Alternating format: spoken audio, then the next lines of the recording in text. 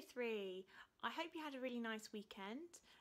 Welcome to lesson number 1 of your talk writing lessons in week 3. You will need a pencil before you start. Enjoy! In this lesson, we're going to start thinking about your hot task. So, looking at this screen, who do you think I'm going to ask you to write your hot task biography about? That's right! You are all going to be writing your biography hot task on the very famous Martin Luther King Jr. In order to complete this lesson, you need to have your mind maps with you that you completed last week. This was where we thought about what information is included in the biography, and we made a mind map for the early life section, the second section of a biography, and the end of life and legacy section of a biography. You need to go and get these mind maps, and they also need to be clear of any notes you took when you interviewed the person you lived with in your house. So you might have to rewrite the mind map on early life. Pause this video until you've got all of your mind maps ready. Use this image to copy my early life mind map if you need to rewrite it, and copy all of my mind maps if you can't find the ones that you made last week. In this lesson, you're going to watch a video which tells you lots of facts about Martin Luther King. You're going to use that video to take notes for your biography. When the video tells you a piece of information that you're looking for, you'll write it down on your mind map. Write the information in note form. See here in my example, when I found out when Martin Luther King was born, I didn't write a full sentence, I just wrote the date because that's quicker. And when I come to my plan, I'll write that up in a full sentence. So first of all, we're going to focus on the early life section of Martin Luther King's biography. If you look at your mind map here, it shows you everything, all the information that you'll be looking for.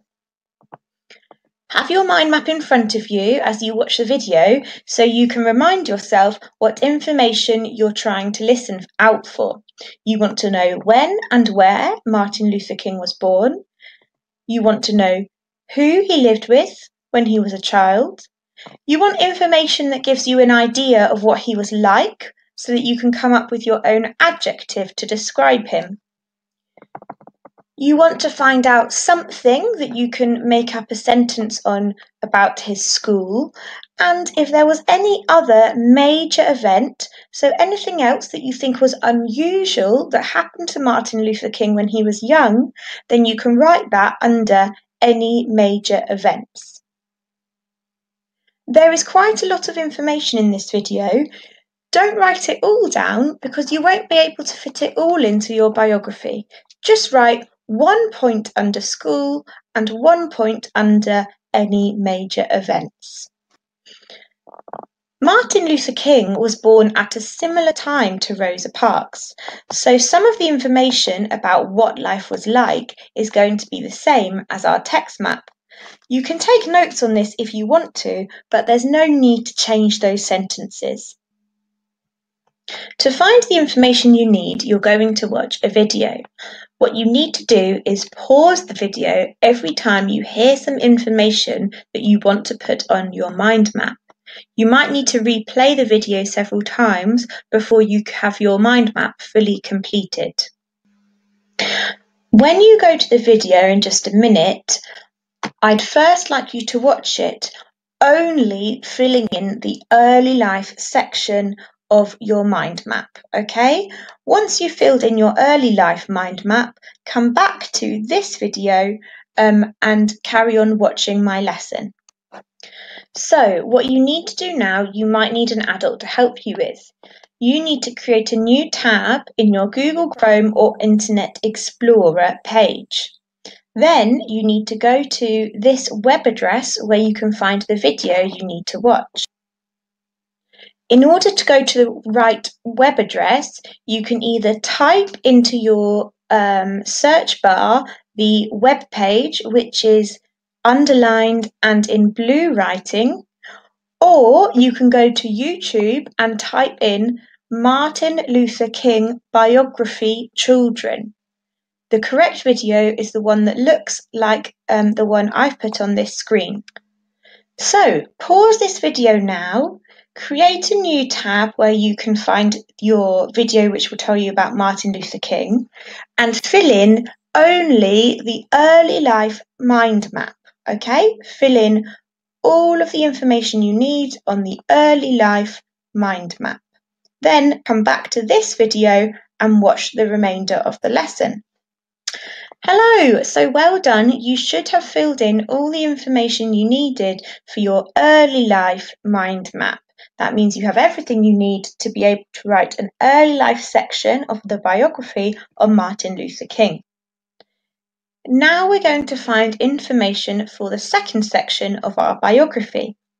When we looked at what information is included in the second section of our biography, we realised it's all about the event that made that person famous, or the event that they are most famous for. We know what Martin Luther King Jr. is most famous for is his I Have a Dream speech. Now, the video gives you lots of information about other things that happened to Martin Luther King before that. All of those things would be included as build up. They build up to the main event, which is the I Have a Dream speech. You're not going to be able to include all of those things in your biography, so just pick one or two events that you want to put in your build-up section of your biography, and you'd write that on your mind map under the point that says build up. All the other things relate to the I Have a Dream speech. So you want to find out when the speech happened, how old Martin Luther King was when he gave the speech. If you have a description of the speech, such as how many people attended or where the speech was held, you'd write that under description. And did anything happen after the speech?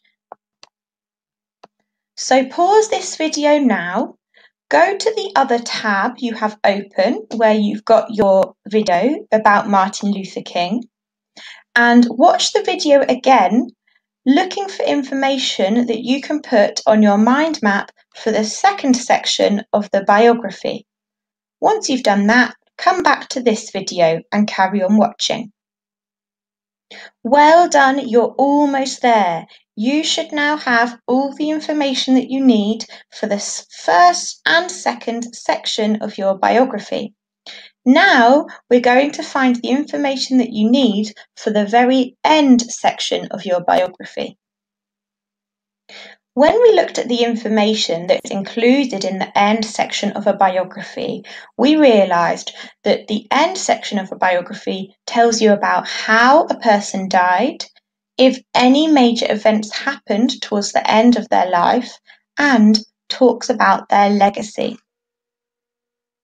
The video you're about to watch tells you when Martin Luther King died, how old he was when he died, and it gives you information about how you died. You should put all of that on your mind map. Then think about Martin Luther King's legacy. How do people remember him? How has he changed the world? You might have some ideas here of your own, but there are also a few ideas in the video you're about to watch. So pause this video now, go to the other tab you have open to re-watch the video on Martin Luther King, and look for the information you need to complete your mind map on the end of life section for the biography. Well done! You should now have all 3 mind maps complete with information about Martin Luther King. In our next lesson, we'll be using these mind maps to create a box-up plan for our biography, just like we do in school. So make sure you keep these mind maps safe so that you're ready for our next lesson.